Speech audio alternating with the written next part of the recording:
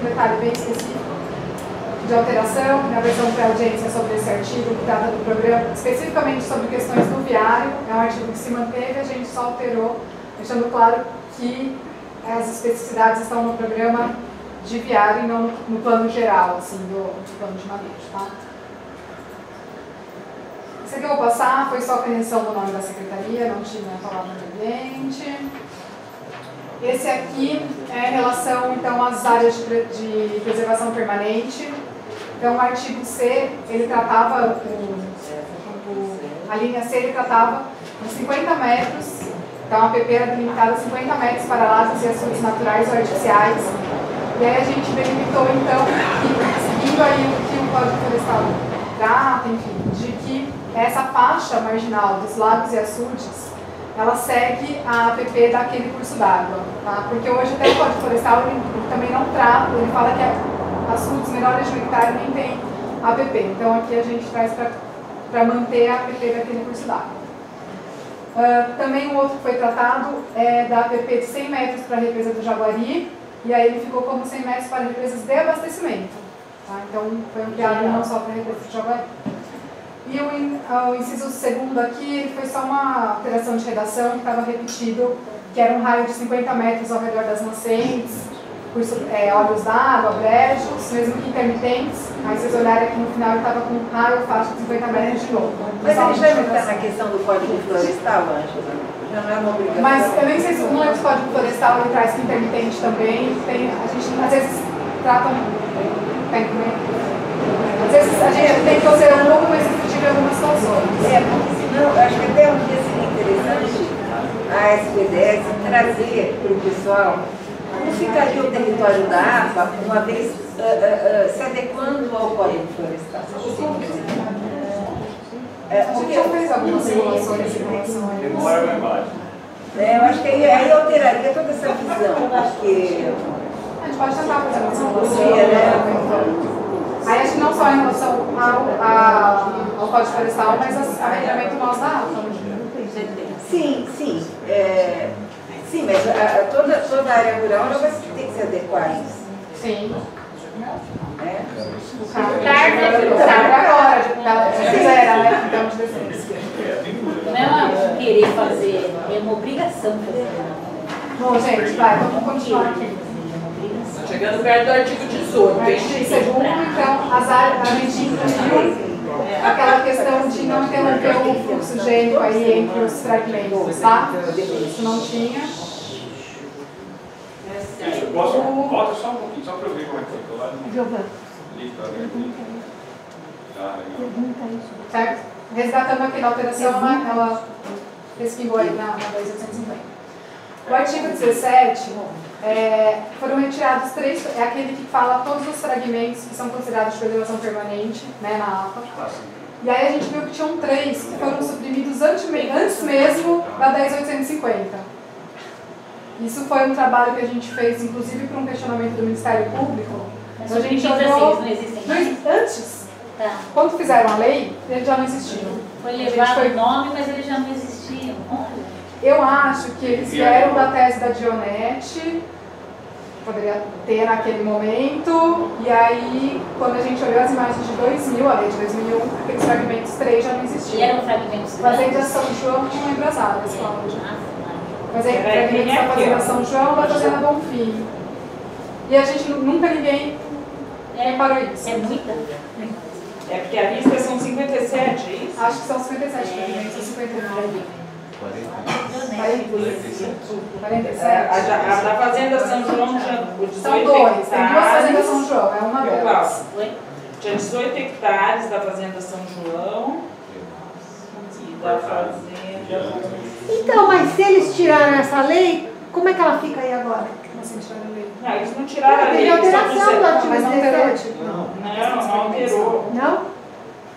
Ele só foi ter, se for de utilidade pública, pode tirar para o Foi, mas isso aí não sei não. Está lá no Ministério Público e eu mandei para vocês a ação. Tem 350 páginas. 20 é o um inquérito, hectare. mandei hoje. Ainda era bem pequenininho. Mas são os dois, Fazenda São João e Fazenda Bonfim, né? Tá, então a gente só adequou porque não dava para proteger uma coisa que já não existia desde antes. O artigo 26, então, é a questão do... Não, peraí, deixa eu só esclarecer para a Tereza. Tereza, o artigo 18, que é a nova redação que foi aprovado na Câmara dos Vereadores para poder fazer a represa de pedreira, está escrito assim, é vedado o corte ou supressão de todos os fragmentos florestais descritos no artigo 17 com o parágrafo único. O corte ou supressão de vegetação nativa somente serão permitidas nas hipóteses de utilidade pública, observado e estabelecido no plano de manejo. Esse é observado e estabelecido. Então, mas isso está no documento, tem um inquérito do MP que eu mandei para vocês hoje, exatamente sobre esse assunto. Tem um estudo das 47 matas, se não me engano, está lá que a SMVDS fez, está tudo lá. Eu mandei o link para vocês, chama Mega qualquer coisa. E está lá no link, são 350 páginas. Quem não quiser, não conseguir abrir, quiser passar lá para copiar, está disponível para quem quiser. Mas eles estão questionando essa alteração. É sobre essa alteração, exatamente, o doutor Cobori. Aliás, o doutor Vidal. É exatamente essa questão. Vamos para frente. Mas depois, eu quero falar mais sobre isso, mas depois que acabar, eu... Vamos lá, já passam 20 slides, né, gente? Esse é o artigo. Esse é o artigo 26, que é referente àquela questão da capacidade de uso da terra, que os agrônomos pediram. Então, a gente também incluiu não só no texto do plano, mas na 10.850, no artigo 26. Esse está repetido, que é a questão da fração mínima de parcelamento, que é só que está no plano de manejo. Isso aí passou para o pessoal da Aprovação, tudo tranquilo. Eu vou falar no final que é a única alteração do Código Rural. Esse aqui eu vou até pular, porque é só a gente teve que checar tudo. O que tinha no plano de manejo com a 10.850, foi com os planos, os programas, enfim, foi um trabalho bem cuidadoso. E aí alguns a gente viu, só um pouquinho. E aí alguns a gente viu que deveria melhorar a nossa justificativa, enfim, então em alguns a gente colocou isso também. Tá? Eu só queria fazer uma observação, a partir do artigo 53 da 10.850, a gente está no 68, né? É a toda de urbanização, que a maior parte deles foi revogado porque vai ser substituído pela... Perfeito, e por isso mesmo que a gente fez esse pente e foi cruzando com tudo do regramento que está proposto para a lei de desocupação do solo, para que a gente não tivesse perca de nada, né? Para que a gente realmente tivesse contemplado e seguro de que aquele artigo que era importante para a APA, ele se mantenha na lei de desocupação. Então, isso foi revisto várias vezes, tá? É para a gente não ter escapado nada. Então, esse artigo 53... você já passou por 60? Não, 53 ainda 60 era foi só complementação de justificativa. Não, é da urbanização, viu, Cláudia? Que é a questão... Mas é que antes a gente já colocava, a gente ia revogar esse artigo porque ele estaria no pote, mas a gente justifica ainda um pouco mais sobre ele, tá? Só isso. Esse daqui é o artigo 68, que antes estava previsto como revogação e agora como nova redação. A gente, então, mantém o artigo 68, mas é um parágrafo único, que agora não lembro qual é o artigo em si. Qual que 68. Vai complicar isso aí. O artigo é as novas construções a se localizarem em áreas onde existem conjuntos históricos, assim reconhecidas, poderão ser dispensados dos recursos e afastamentos obrigatórios. É aquela questão dos prédios históricos, as novas ocupações do lado, mantém o mesmo recuo, não o recuo atual, porque senão a gente vai ter Você tem uma casa aqui, outra aqui, enfim, então a gente conversou com o pessoal da CEPLAN, né, que trabalha com toda essa questão arquitetônica, né? Foi até uma discussão bem recente. E aí, essa foi uma alteração que a gente fez, não veio pós-audiência, mas a gente entendeu que deveria rever, não revogar, mas manter, tá? E até a gente conversou com a Conceição, enfim, que é arquiteta lá da CEPLAN de muitos anos, e a gente acredita que também nem tem muitos lotes vizinhos a esses prédios históricos ainda, vários, né? Eu acho que já está praticamente tudo consolidado. Mas vai que alguém resolve pôr no chão, né? E aí fica um negócio tem que seguir o padrão, né? O artigo 90, que trata da questão de recursos, né? Para a APA, a gente só complementou aqui a questão do plano diretor, específico agora qual é o artigo que trata dos fundos, a gente pode usar inclusive Tem mais um fundo que a gente pode usar para a questão ambiental, né? Fundo de desenvolvimento urbano. Qual que é, né? Fundo de Desenvolvimento Urbano. Que pode ser utilizado para as questões ambientais. Né? E ele diz, e ele faz, ele vem da onde que eu não entendi? Plano diretor. Eu sei, mas É um fundo.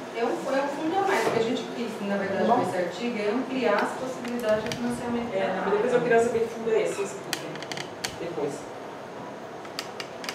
Qual que é a E aqui a gente também complementou a questão de utilização de 1% contrapartidas e compensações para estudos específicos de impacto de vizinhança, acrescentar o mínimo de 1% do valor do empreendimento, né, que estava elevado. E a gente inseriu também mais uma forma de contrapartida, que seriam as contrapartidas das compensações provenientes de obras cujo impacto ocorreu no interior da unidade de conservação. Que já ocorreu. Que Que vai ocorrer. Poderá ocorrer. Poderá ocorrer. Que já ocorreu, já ocorreu. Aí já compensou. Já compensou.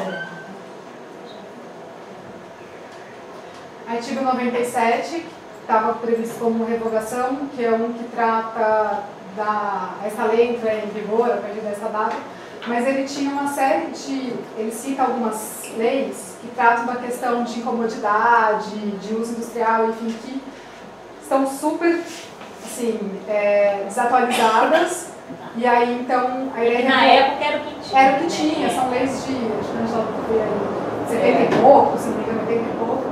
De 78, 78 e 97. Aí vocês atualizaram. Então, a gente tirou a menção a essas leis, até porque a gente vai trabalhar a questão de baixo impacto, das indústrias de outra forma, né? Pode perguntar. Dá licença, estava acompanhando tudo aqui do fundo, para quem não me viu, tá?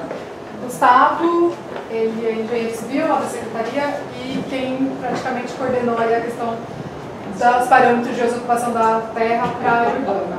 E aí, da trincheira que não pode ser, são os dois. junto com a Silvia, e que vocês também acho que já conhecem, a maioria, e que também junto com a CEPLURB foi alinhando aí diversas questões, e aí ele vai mostrar para vocês o que foi alterado. Para dar só uma noite primeiro.